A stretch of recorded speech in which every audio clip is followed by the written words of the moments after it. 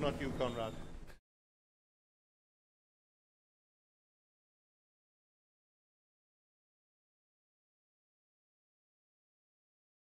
The reading, and then we're going to pray. So scripture reading, we're going to read the second part of the parable, but we'll go from verse 17. So Luke chapter 15, beginning at verse 17 and through to the end of the chapter. So it's on the screen if you want to follow it on the screen or in your Bible. Luke chapter 15, beginning at verse 17 through to the end of the chapter. Let us hear God's word. But when he came to himself, he said, "How many of my father's hired servants have bread enough and to spare, and I perish with hunger? I will arise and go to my father, and will say to him, Father, I have sinned against heaven and before you, and I am no longer worthy to be called your son. Make me like one of your hired servants." And he arose and came to his father. But when he was still a great way off, his father saw him and had compassion, and ran and fell on his neck and kissed him. And the son said to him, "Father, I have sinned against heaven and in your sight, and am no longer worthy to be called your son." But the father said to his servants, "Bring out the best robe and put it on him, and put a ring on his hand and sandals on his feet, and bring the fatted calf here and kill it, and let us eat and be merry. For this my son was dead and is alive again. He was lost and is found." And they began to be merry. Now his older son was in the field, and as he came and drew near to the house, he heard music and dancing. So he called one of the servants and asked what these things meant. And he said to him, "Your brother has come, and because he has received him safe and sound, your father has killed the fatted calf." But he was angry and would not go in. Therefore his father came out and pleaded with him. So he answered and said to his father, "Lo, these many years I have been serving you. I never transgressed your commandment at any time, and yet you never gave me a young goat that I might make merry with my friends. But as soon as this son of yours came, who has devoured your livelihood with harlots, you killed the fatted calf for him." And he said to him, "Son, you are always with me, and all that I have is yours. It was right that we should make merry and be glad, for your brother was dead and is alive again, and was lost and is found." May God bless to us then that portion of his word. We're going to pray before we sing again. Let's pray.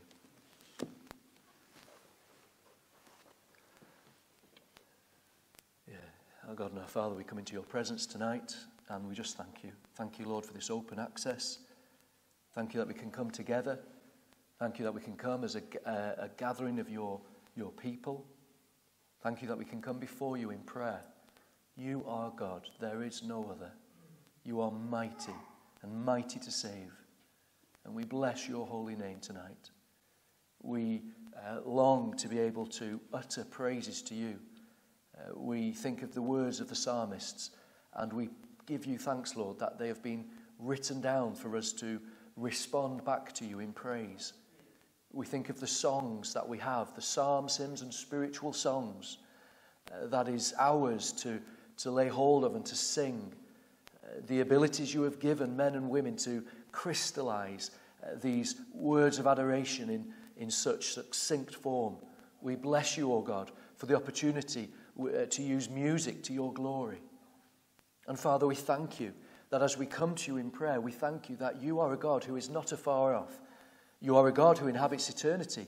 You are a God who is infinite in all ways, And yet you are a God who by your Holy Spirit dwells within us. If we are in Christ this evening, then we are the temple of the Holy Spirit. We have the Spirit of Christ within us. And oh God our Father, we thank you that as we come to your word, we realize that the promises in this word are applicable to us. And we can even plead those promises tonight. And you have said, lo, I am with you even always, even to the end of the age. Your Son has said that, and we believe it to be true. We know it to be true by experience. And our God and our Father, we thank you that as we come in prayer, we can also come in praise, because we can say thank you for your goodness to us. We consider even this past week.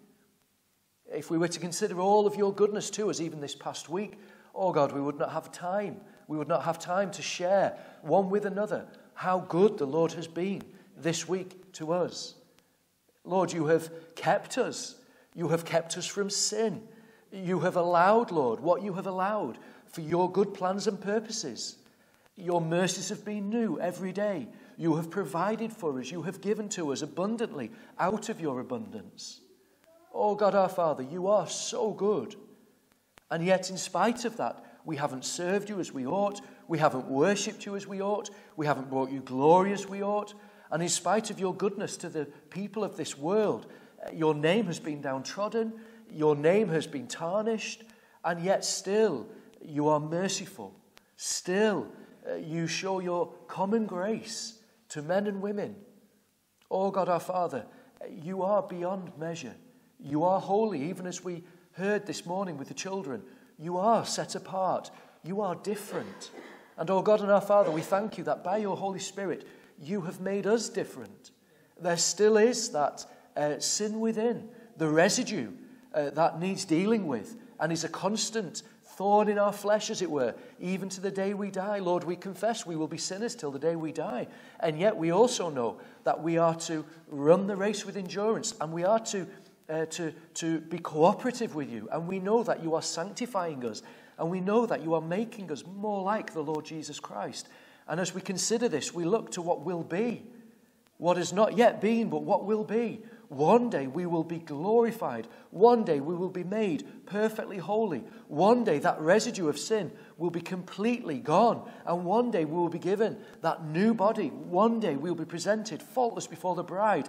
And one day we will be able to have the capacity to worship you in so much more clarity, so much more wholeheartedness, so much more energy and oneness as brothers and sisters in Christ. We thank you for a measure of that we can have on this earth. We thank you for a measure, a foretaste of glory divine, as we sung this evening at the start. But God, we recognize it's just a foretaste. We recognize we do not know the half of it. The best is yet to come. And so we pray, Lord, that you would keep our eyes fixed upon this reality. Lord, we think of the Apostle Paul, who said, we fix our eyes not on the things which are seen, but on the things which are unseen, because the things which are seen are temporary, but the things which are unseen are eternal. And so, our God and our Father, we thank you. You have placed eternity in our hearts. We now have eternal life. And, Lord, we now have a different view of things. We now see the things of this world. We now recognize, Lord, that though you have given us all good things and our lives have fallen in pleasant places, we now recognize, Lord, that our hope is not in this world, but our hope is in the risen Savior. And we serve a risen Savior. Oh God our Father, please, this evening as we come to consider the attitude of the elder brother, oh God our Father, we pray that you would deal with us. And we pray, oh Lord, that we would be found to be serving you with a right attitude. Renew in us a right spirit, oh Lord. Cleanse our hearts, we ask. And our God and our Father, we thank you for your word. We thank you that it is able to pierce the hardest of hearts. And so we pray tonight, Lord, each and every one of us in this room would be affected by your word, your Holy Spirit breathing life upon your word, speaking to us, Lord. We pray that we would be spoken to. Give us ears to hear what you would have to say to us. We thank you, Lord, that your word is truth. You are truth. You are good.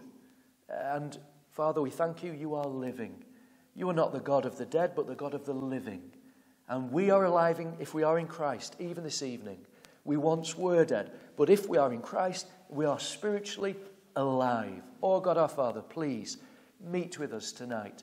And Lord, may we go from this place rejoicing that we have met with the living Jesus. We commit and commend our brothers and sisters who aren't here tonight, those who have family responsibilities, those who are away for rest and recuperation, those who are perhaps sick and laid aside, maybe for those who perhaps whose flame has dimmed and perhaps has seen something of an attraction elsewhere. Father, we pray that whatever reason you would bring us again safely together, that we would again worship you in spirit and in truth. But for us here tonight, oh God our Father, make this be a memorable meeting because you would be with us and you would manifest your presence. In your presence there is delight. We thank you, we praise you that you are God. We thank you, we praise you for the opportunity to worship you tonight. We thank you, we praise you that the best is yet to come. In Jesus' name, amen. Let's sing All for a Closer Walk, and then we'll come to the message. Let's stand to sing.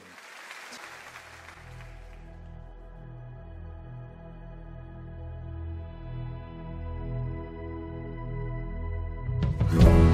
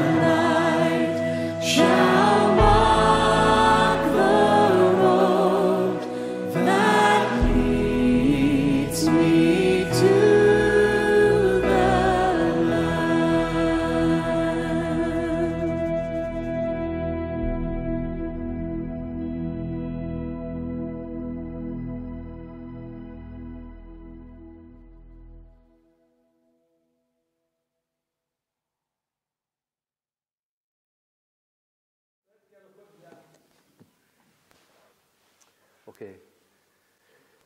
So the parable of the lost son, we had the start of it this morning, and we were applying it to the unbeliever in as much as there's hope. The gospel is a gospel of hope.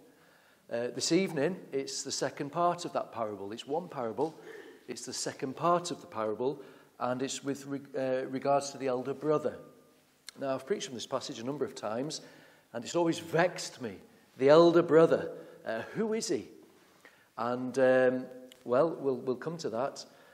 Last Sunday night, I worshipped at another church, and it's always good to meet new members of the family. So when we have visitors, that's why it's so exciting to potentially meet new members of the family, although we don't take it for granted that somebody's a Christian just because they could walk through the doors. But the man, the preacher, read from this passage that we read from tonight and touched upon this passage. And I felt spoken to, felt helped. I wrote one or two things down, and so hopefully we'll benefit tonight. Now, it's the last of this series. We may return to the parables in the future, I'm not sure, but it's a fitting one to finish on.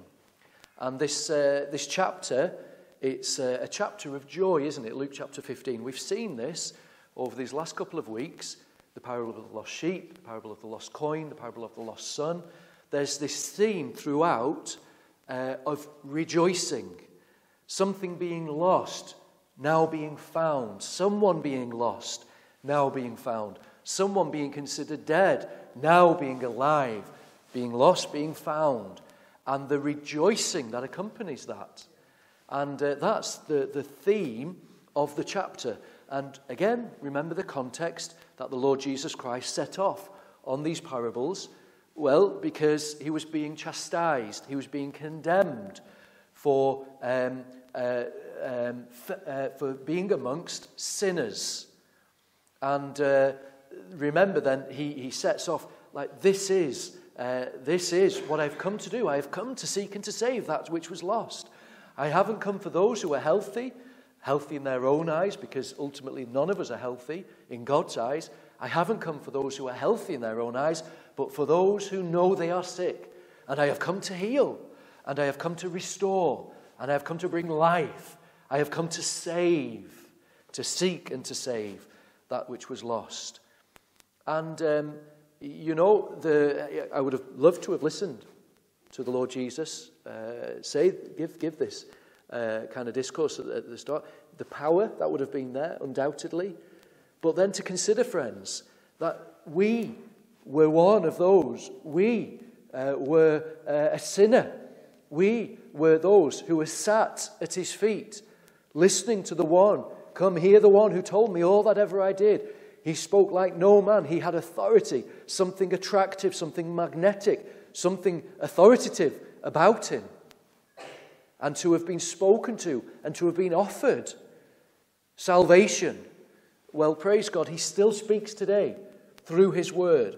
And praise God that even this evening, the Holy Spirit can be dealing with you individually. And praise God, you can respond. And we must respond individually. It's been said, hasn't it? There's no group bookings into heaven.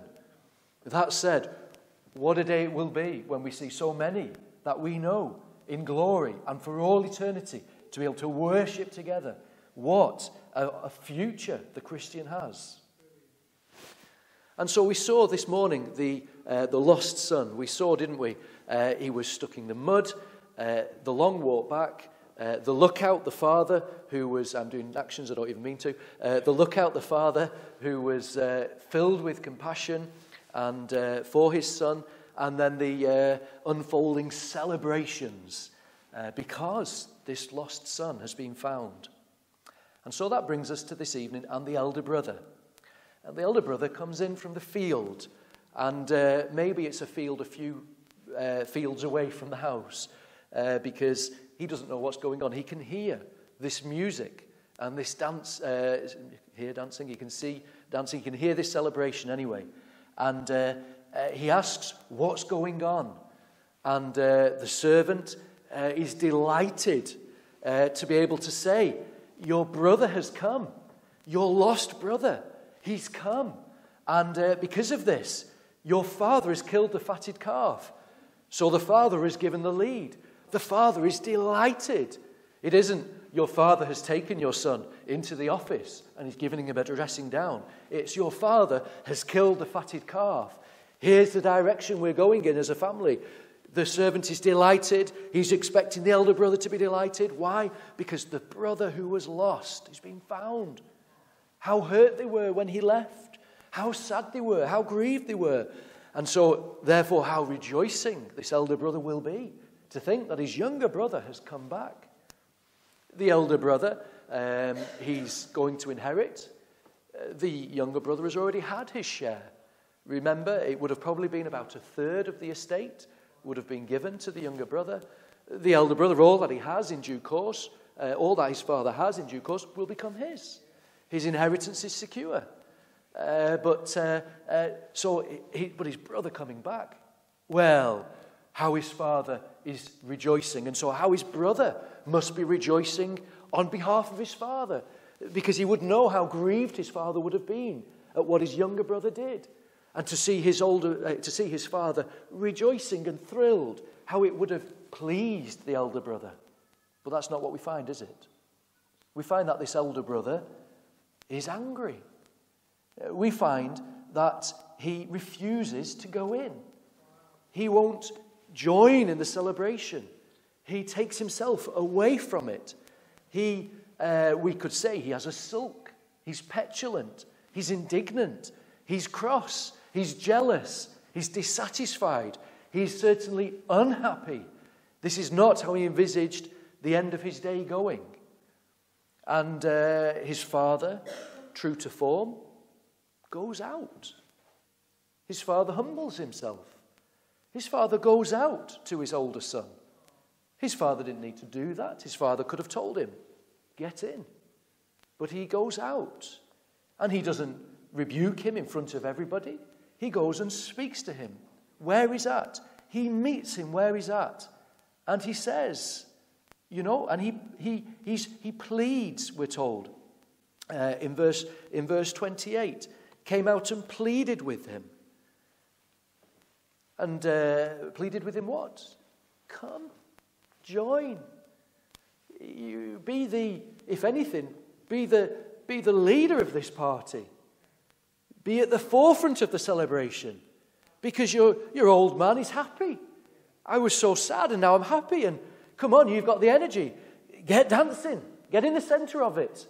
Get the music started. Rejoice, your younger brother's here. Bring him in. Show him how pleased we are to see him. He pleads with him. But the elder brother, he doesn't relent. In fact, he manifests now just how deep this grievance is. And what does he say? He says, lo, verse 29, these many years I have been serving you. And in the NIV it renders, I've been slaving for you. All of these years, I've been serving you. All of these years, I've been slaving for you. All of these years, I've had to work hard for you. It is bitter. And as we see, what do we see? There's an interesting dynamic here, isn't there? Because the son in the morning, the younger brother, what did he want? He said, if only I could be like a hired servant. And the hired servant, they didn't have a job contract. It would have been pay as on the day.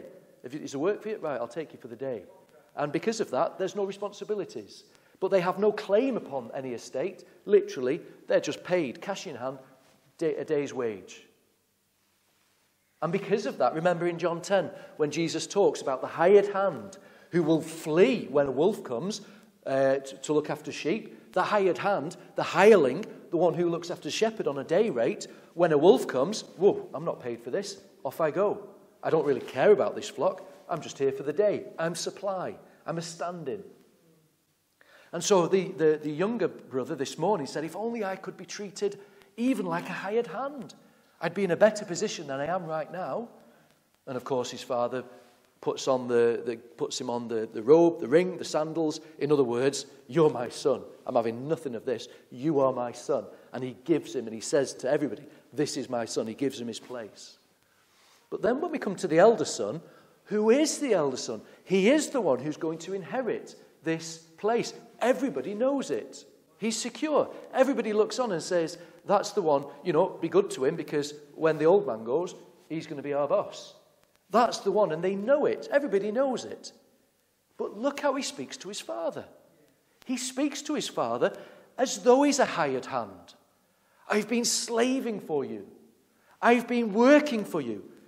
He speaks as though he has there's no personal warmth between the two. He speaks as though he is just a hired hand. He's mercenary. Can we put it like that? He's mercenary about it. He's not thinking about the fact that if he works hard at the business, then obviously he takes on a good and thriving concern. He's not thinking about the fact that he wants to help his dad. He's not thinking about the fact that we do it for the family. He's thinking merely about himself. So you can see, it's an interesting contrast, isn't it? This elder brother is speaking as though he's a hired hand himself. What does he say about his brother? He then goes on to say, we've jumped ahead. I never transgressed your commandment. He said, I've never disobeyed you. There's this self-righteousness there, isn't there? I've never put a foot wrong. Well, okay, neither should you have done. But I've never stepped out of line. I've served you. I've slaved for you. And you never so much as, and it's a bit petty, isn't it? You never even gave us a fatted goat so I could make merry with my friends. Oh, poor fella. This, we know the character of the father. Would the character have been would the father have been a hard taskmaster? No. Is the father generous? Yes. Would the son have been looked after? Yes, of course. This is just jealousy, isn't it? And then he shows his attitude. So he shows his attitude to his father, he shows his attitude to himself, he shows his attitude to his brother. And I know many of us have picked this up over the years. When this son of yours, verse 30. How did the servant in the first place refer to the brother coming back? Your brother has come back. Everybody knew it. Your brother. And how does the father refer to it? Your brother has come back. And later on he says again, your brother. How does the brother refer to the fella? This son of yours. He dissociates himself, doesn't he? He isolates himself. He separates himself. His attitude, you see. And what does he say about this son? Well, he says, this son of yours who has squandered your property with harlots, with prostitutes. Now, unless news has travelled fast, he doesn't know what the son has done. He may well be right. He probably did. But there's no, just as the father this morning, and at that time, went to the younger son and embraced him, and as it were, remember, covered his shame. What's the elder brother doing?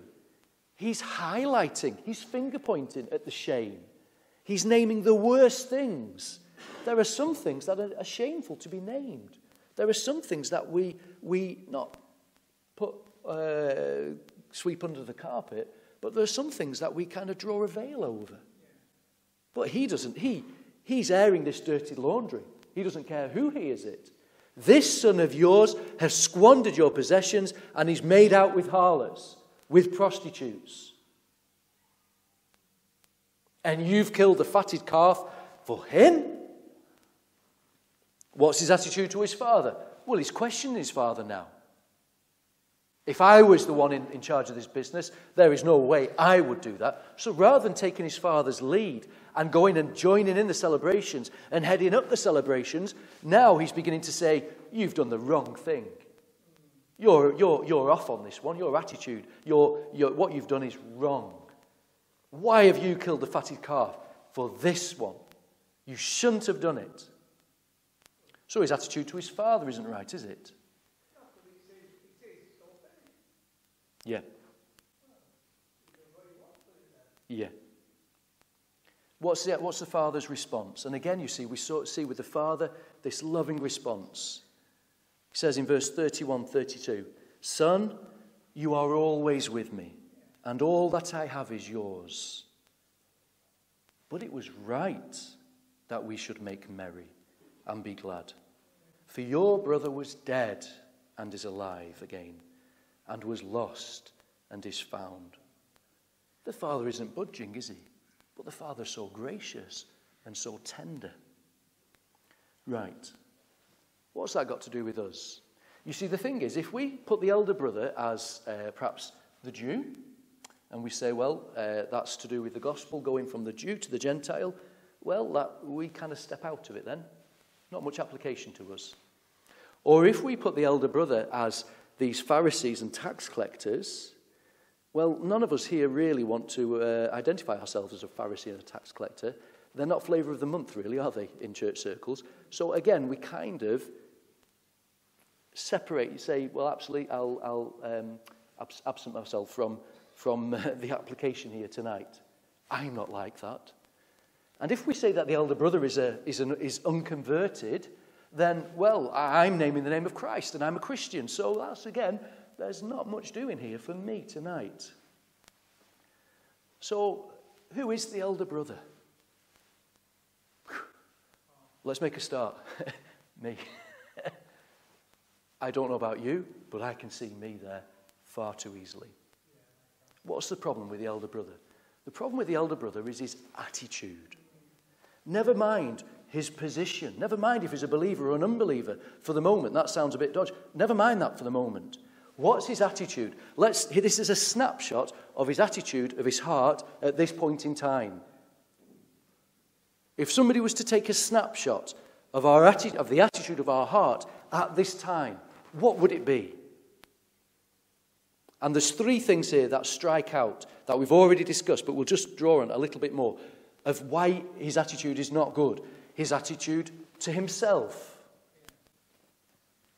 Peter says in 2 Peter 1, he goes to say, doesn't he, for this reason, make every effort to add, 2 Peter 1 verses 5, 6 and 7, there's this list that you're to add to. In other words, progressing in the faith.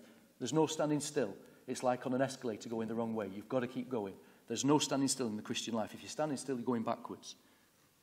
So add to your faith goodness, to goodness knowledge, to knowledge self-control, so on and so forth. And then it leads to this crescendo of this knowledge, this experiential knowledge of the Lord Jesus Christ. So the Christian is to grow in experience of Jesus. Somebody says, I've become a Christian. Great, that's the start. You mean there's more? Oh boy, there's a lot more. There's the Lord Jesus to know about and to experience and enjoy. And when does it end? Well, actually, it then starts again in eternity. And for all of eternity, we'll be able to sing Worthy is the Lamb. Because if you've seen Jesus, you've seen the Father. He's God. But if we don't grow as a Christian, if we don't grow in these characteristics, verse 9 of 2 Peter 1, if anyone does not have them, in other words, if anyone has stood still, if anyone has settled, if anyone has begun to think, well, this Christian life, I've got my ticket. If anyone does not have them, he is short-sighted and blind. And listen to this, and has forgotten that he has been cleansed from his past sins. This elder brother had the wrong attitude about himself. He was thinking, he was saying, and I've never stepped out of line. Christian, we can get, if you're a non-Christian, you have a wrong attitude to yourself. You know, it's amazing how self-righteous non-Christians can be. You knock on a door and you say about the need for salvation, and they say, yes, but I'm not as bad as that fella down the road. But it doesn't go away when you become a Christian.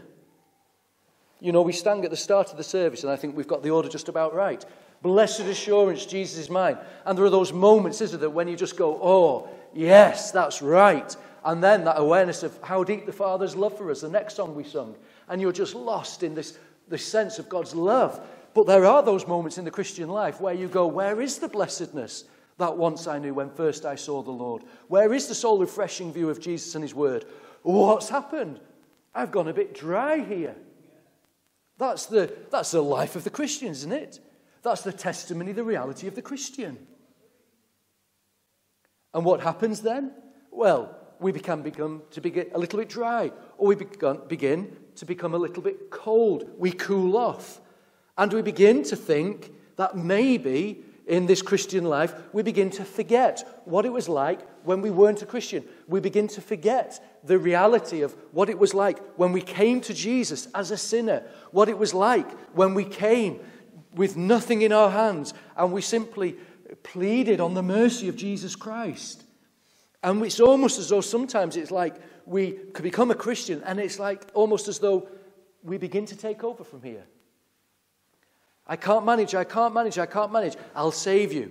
Oh, but now I'll take it on my own from now. And we almost begin to get a little self-sufficient.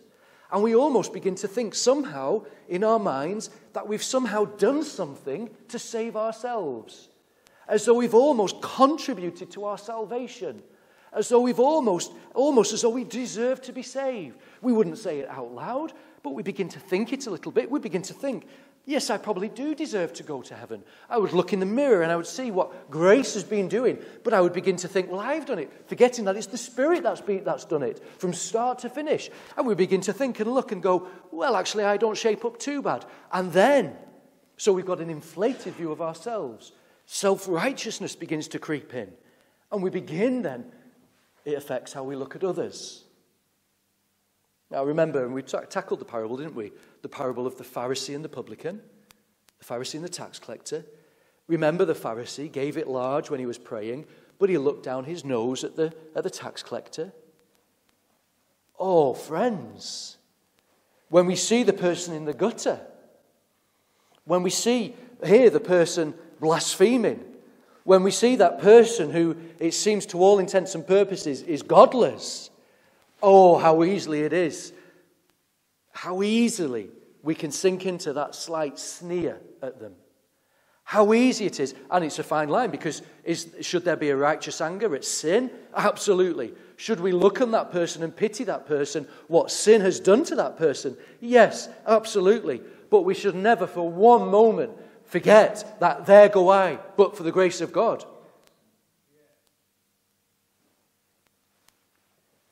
So the attitude to ourselves, it begins to inflate. We lose a little bit of reality about what we are. We begin to think somehow we've contributed to our salvation. Somehow we deserve that salvation. And then our attitude to others. Just as the elder brother, his attitude to his younger brother was horrendous. So too sometimes our attitude to others. No, it doesn't just have to be the attitude to the person who's in the street, so to speak. This manifests itself in our attitude to our brothers and sisters in Christ. And how easily our attitude can worsen to our brothers and sisters in Christ. And praise God for the reality of Scriptures, the earthiness of it, the truthfulness of it. Because we find, don't we, in Philippians chapter 4, verse 2, I plead with Euodia. Not Yoda. I plead with Euodia. And I plead with Syntyche.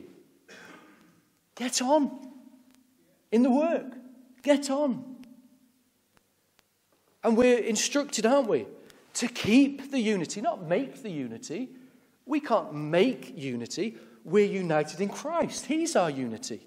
But we are to keep the unity. We are to guard the unity. And you only have to look at the history of the Christian church to see how a secondary issue has been put above unity. Schism. So there has been separation, oftentimes, over somebody's personal peccadillo, their attitude to something. And Christ hasn't been first. Unity hasn't been first. Now, does that mean we should allow heresy in? Does that mean we shouldn't watch out for wolves in sheep's clothing? No, absolutely. But that doesn't mean to say we then go to the other extreme and we become an island and we keep at arm's length everybody else. No, the only right ground is on Christ, looking to Christ. And it's a balance. And there's error there, there's danger there, there's danger there. We have to be balanced. And so we're aware that we have to be doctrinally on the right track as much as possible. We ask the Lord to help us to rightfully divide the Word of God. Absolutely. But equally so, the unity of the church. I think of, is it George Whitefield who said, I love all those who love the Lord Jesus Christ? Well, not only on doctrinal issues, it can be on personality issues. It seems with Euodia and Syntyche, it was personality issues. Well, we're all of us different. And no one personality type should dominate a church. No one family should dominate a church, a local church. Has it happened in the past? Of course it has. Church history, this is why it's helpful. The great Jonathan Edwards was booted out of his church because of a family, because he took a right stand, and this family, and there was loads of them in the family, they took umbrage and they kicked him out. So there's reality. This happens, you see. So we have to guard our hearts towards our brother and our sister. What does Paul tell us to? He tells us to submit one to another. What does that mean? Does that mean we just go agreeing with everybody? No, but it means that we think the best. We seek to purposefully try and think the best. There's a 50-50. We can decide whether to take offense at it, or that we can decide to try and think the best of it. We go and we try and think the best of it. There's something that somebody's done. We can either dwell upon it, stew upon it, resuscitate, mull it over, or we can try and just let love cover that multitude of sins. There's a wrong that's done. We can either get the sleeves rolled up, ready to be angry and cross, or we can seek to have a forgiving spirit, always willing to forgive. You see the elder brother, he just had a bad attitude to his younger brother, didn't he? He had a bad attitude. And friends, we have to guard our attitude. Now, there are those who would say, never mind the other sheep in the church, it's between me and Jesus. Oh dear. No, he's been saved into the church. That's not our choice. You haven't a choice. You can't choose your family. We've been saved into the church. And we have a high view, don't we, of the local church. This church, we welcome anybody visiting. It's an open public meeting, and we welcome any. And when people are visiting from on holiday, it's great. And if people decide that the church that they're attending, for whatever reason, it's important what those reasons are. But okay, then you will come into membership at due course and be welcomed, as it were.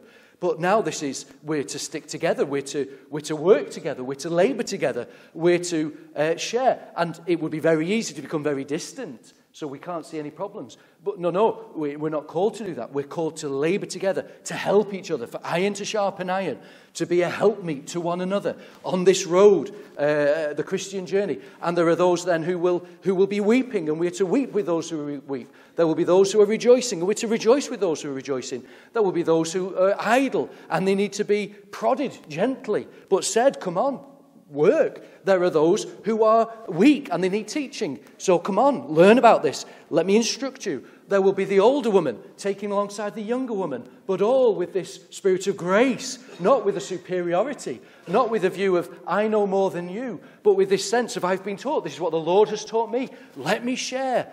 This is only of grace that I've got anyway. What gifts I have, I can't boast in these gifts. It's what God has given to me. And I'm more than happy to rejoice in the gifts that you have been given. I don't feel threatened by those gifts. I don't take umbrage. I'm not jealous. I rejoice in the fact that God has gifted you. And I'm praying that God would gift more people in the church, and that those gifts would come out and be encouraged and nurtured, and that those gifts would grow, and that God would use. And there's somebody being used to bring somebody to salvation. I'm not jealous. I praise God because the Father is being pleased. The Father is being lifted up. You see, we can't separate our attitude to each other from our attitude to the Father. Because the man's attitude, the elder brother's attitude to the younger brother, showed what his attitude was to his father. There he should have been leading the celebration. He should have been rejoicing for the sake of his father. The old man has got back his son. He should have seen that. Instead, he was thinking about himself. So our attitude one to another impacts our attitude to our Father. So if our attitude one to another isn't right, then our attitude to our Father isn't right. And so what of our attitude to our Father? Oh, Do we look on in the world and see what they're enjoying? And there's a little bit of jealousy. Do we think about what the Lord allows in our life and we just kind of have a cultural stiff upper lip and stoic attitude? Do we secretly get annoyed at the fact that he's allowing certain things in lives? Do we harbour resentments? Think of the prophet Jonah, for those who have been in growth groups, and Jonah's attitude towards God. We wouldn't perhaps vocalise these things, but are there little embryos of that attitude in our hearts? You see, this brought it out. This episode brought it out. I've been slaving for you. Do we think the Christian life is one of servitude? Do we think that we're limited by following Jesus? Or how easily that grain can creep in? Is it a hardship to come to the meetings? Is it too much to put ourselves out to share to others about Jesus? I put these things out. We will have, if we search our hearts, we will have little things in our hearts that we think, okay. Maybe the Spirit now will just prompt and think, yep, is it too much for Jesus to be Lord of our life? I want salvation, I want to worship you, but I want to have this in my life. I have to have me time, I have to have this in my life. That's not yours. Do any of us have that? Well, if truth be told, as we grow on in the Christian life, it's like layers. We'll begin to see things that are true about us that we never realized before. And that's progression. So what do we do? What do we do if we begin to think, my attitude to my brother or sister, my attitude to myself, my attitude to my God, there's something askew here. What do we do? 3 R's. We recognize it. We don't sweep it under the carpet. It makes the carpet bumpy. And it's not going to go away.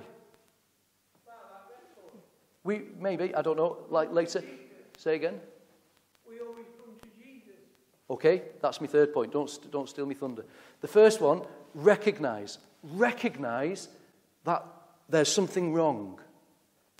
Now, when he came to his senses this morning, the younger son, was it painful when he recognized that the position he was in? Of course it was. It is, isn't it?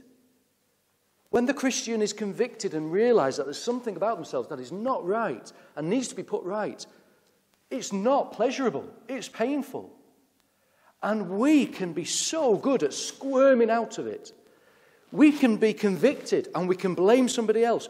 We can fudge it. It is so easy. It can be done so easily because the heart is deceitful above all things and desperately wicked.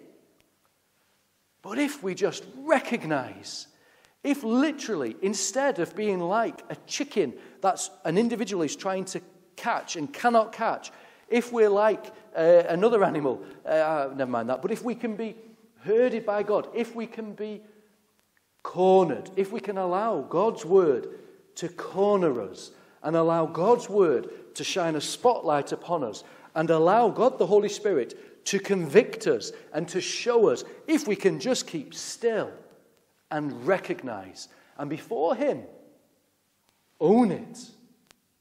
The first R, recognize. The second R, repent. And it's painful, but it's, the only way is up. We turn. And just as that younger son had a long walk back, sometimes to repent of these attitudes, it is painful and it can take a while. But surely as Christians, we know the outcome, don't we? Because do we not know that our God is a forgiving God? We preach it, we share it, we tell it. Do we believe it? So what do?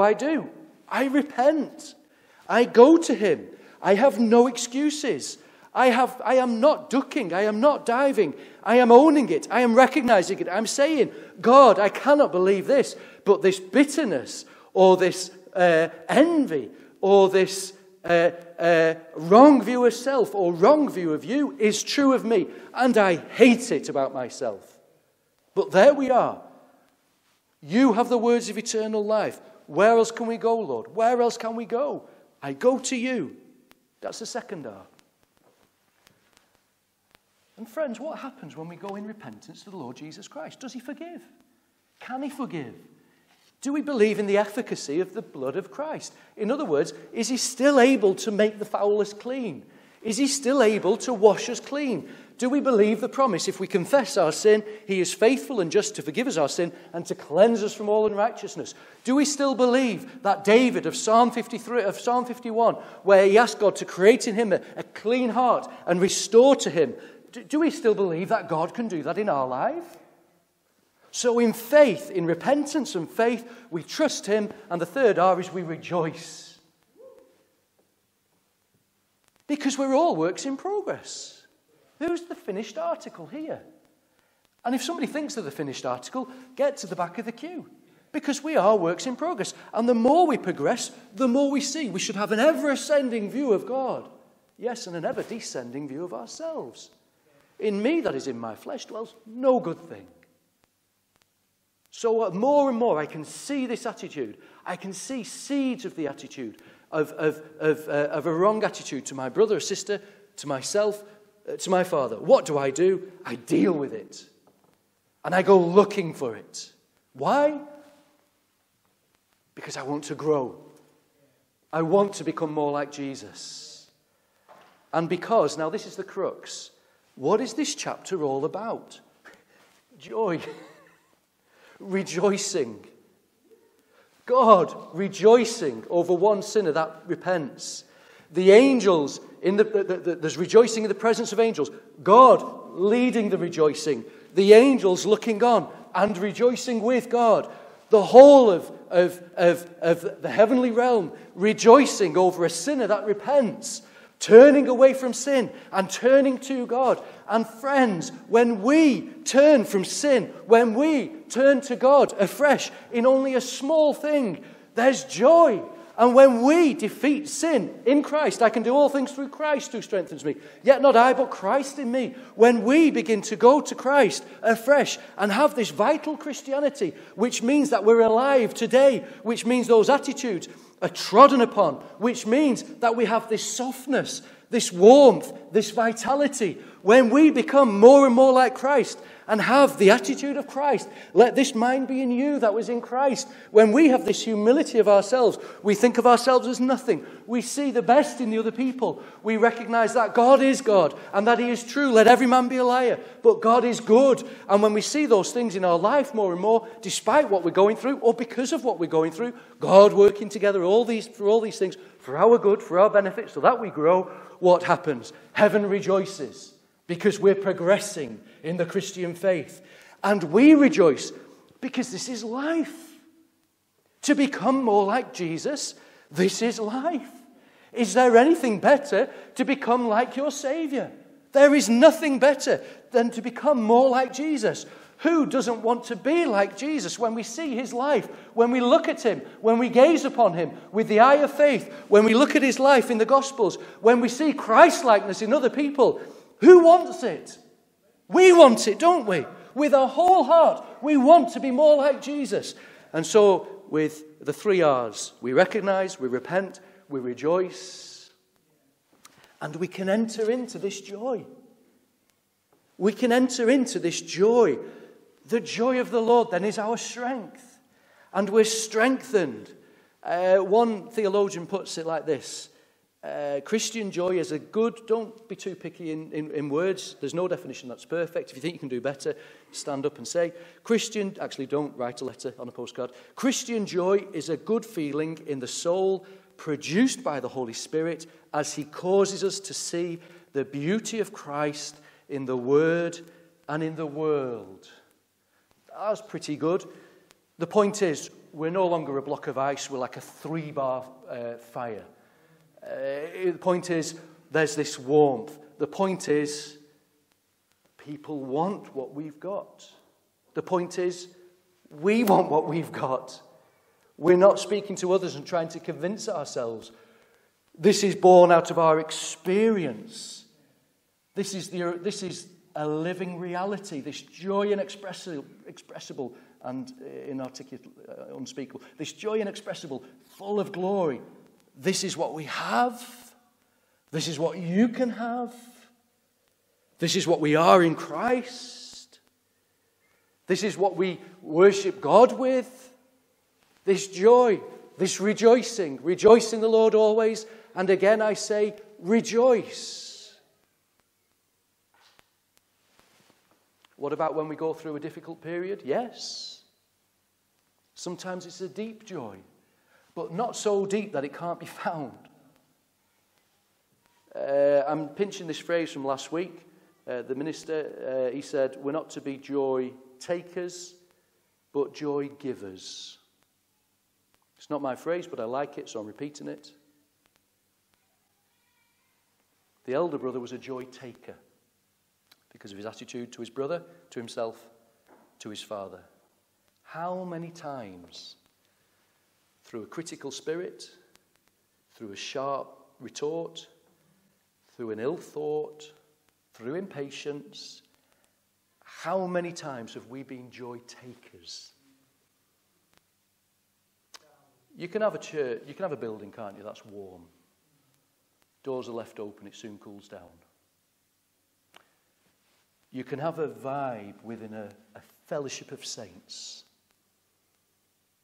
but it's soon cooled when we leave the door open. We, each of us, have a responsibility in this. And we want to be.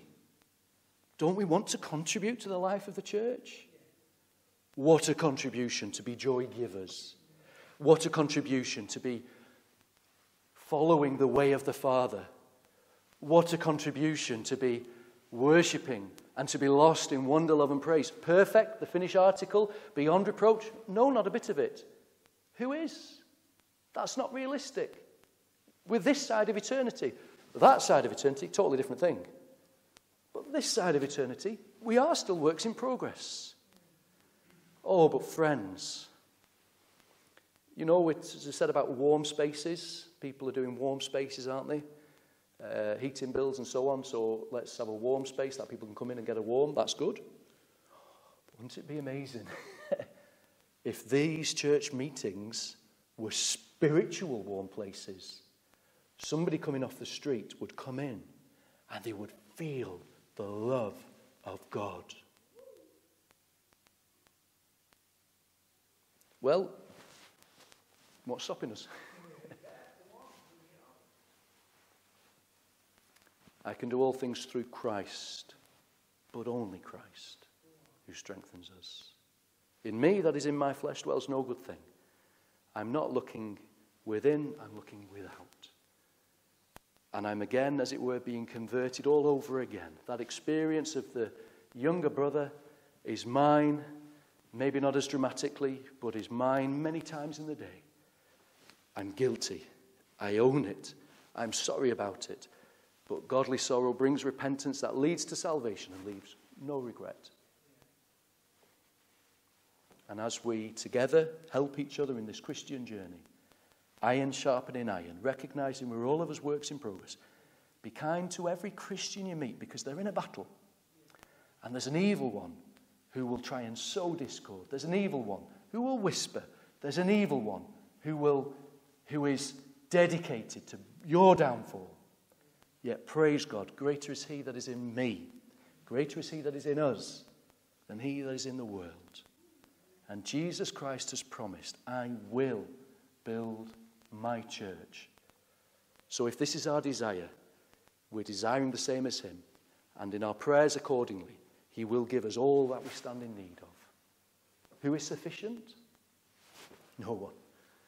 But his grace is sufficient. Look at the father's attitude to the elder brother. Does it strike you? He just continues to be gracious, doesn't he? This is our God. Even when we are shriveled prunes in our ways with one another. Even when we do let the door open, even when we let the cold in, even when we drop a clangor, even then when we're used by the evil one, yet God is still gracious towards us. What a God we serve. Amen. Let's sing in closing.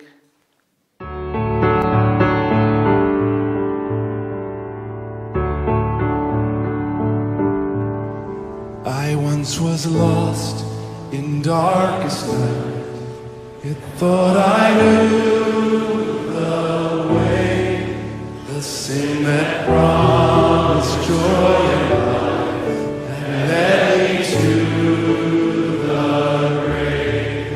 I had no hope that you would hold a rebel to your will, and if you had not loved me first, I would refuse you still. But as I ran my hell-bound race, indifferent to the cross, you looked upon my helpless state and led me to the cross, and I beheld God's love displayed. You suffered in my place. You bore the wrath reserved for me. Now all I know is grace. Hallelujah. All I have is Christ. Hallelujah. Jesus is my hallelujah.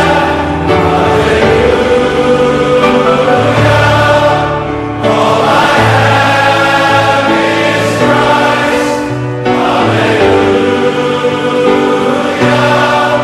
Jesus is my life.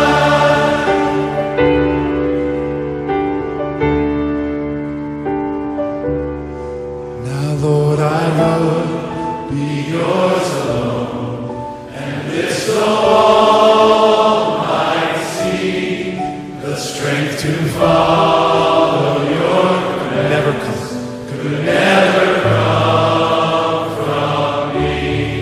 Oh, Father, use my rest of life in any way. Sing that line again. Oh, Father, use. Oh, Father, use my rest of life anyway. In any way you choose, and let my song forever be my only boast is you.